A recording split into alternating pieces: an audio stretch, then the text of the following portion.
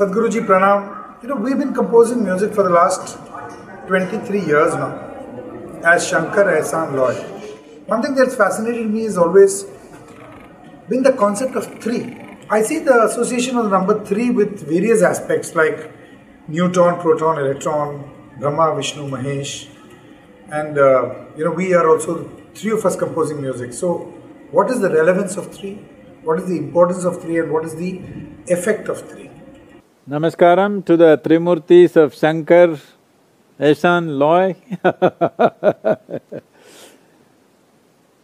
Well, there are Trimurtis, Trinetra, Trishula, Trikala. All these things are evolution of ideas from the fundamental experience of human life. All human experience is rooted in these three things. Our memory belongs to the past, which is called as the Bhutakala. Our experience always is Vartamana or the present, and our imagination and aspirations are always of the future, which is Bhavishya. So essentially, human experience of life happens between memory, experience and imagination. Based on this, many aspects which spring from these three experiences were crystallized in our culture as three: Trinetra, Trikala, Trishula, and all of and you guys, Trimurtis. So this fundamental needs to be understood, that all these three dimensions exist in Vartaman. All this past and future actually exists now because it's only now that you can remember, it is only now that you can imagine.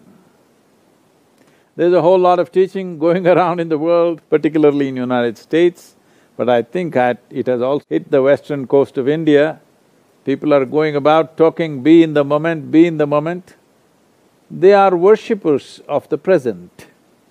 But I do not understand why somebody is telling you to be in the moment, because you cannot be anywhere else. Where else can you be? Can somebody show me where else they can be other than be in the moment? So we are anyway rooted in Vartaman, but our memories are of the past, our imaginations and aspirations are of the future. So essentially, people who worship only today, people who worship only the present, they are telling you just be in the moment, do not think about the past, do not think about the future. Well, it took millions of years to bring this level of cerebral capability for this brain to blossom like this, to be able to have a vivid sense of memory and a fantastic sense of imagination. It took millions of years of evolutionary work. But today, somebody is telling you, let's junk all that and be like an earthworm. I have nothing against earthworm, it's a very eco-friendly creature. But all this evolutionary work that has happened upon us to bring us to this level of cerebral capability should not be surrendered to some simple philosophy. The reason why people are saying this is because the only two fundamentals of people's misery is just this. People can suffer what happened 10 years ago. People can suffer what may happen day after tomorrow already. This means they are not suffering life, they are suffering their memory and their imagination, two most fantastic faculties that a human being has. It is these two faculties of vivid sense of memory and a fantastic sense of imagination which sets us apart from every other creature. This they want to surrender because they don't know how to handle their thought and emotion. If you could joyfully remember and with great exuberance and ecstasy imagine things, why would you want to surrender that? It is just that your memories and your imaginations have become compulsive and they're creating a world of misery.